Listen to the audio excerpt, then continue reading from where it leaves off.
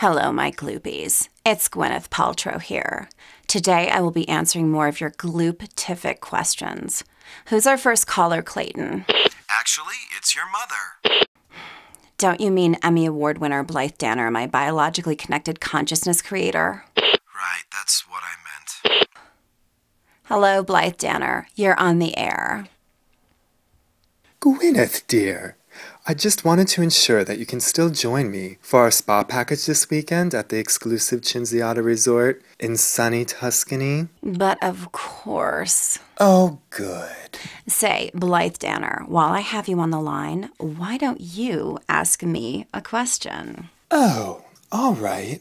Let's see. What was your most challenging acting role? Was it Shakespeare in Love, for which you won the Academy Award?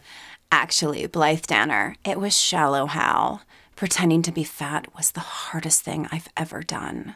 The worst part of the experience was that my thighs actually touched together. This is a wretched indignity that I do not recommend. And gloopies, for your reference, a healthy woman needs at least 3 inches between her upper thighs.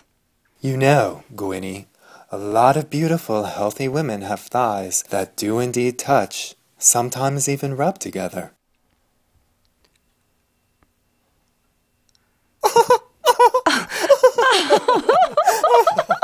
Blythe Danner, you are hilarious. I thought you were serious. Oh, honey, have I taught you nothing? Oh.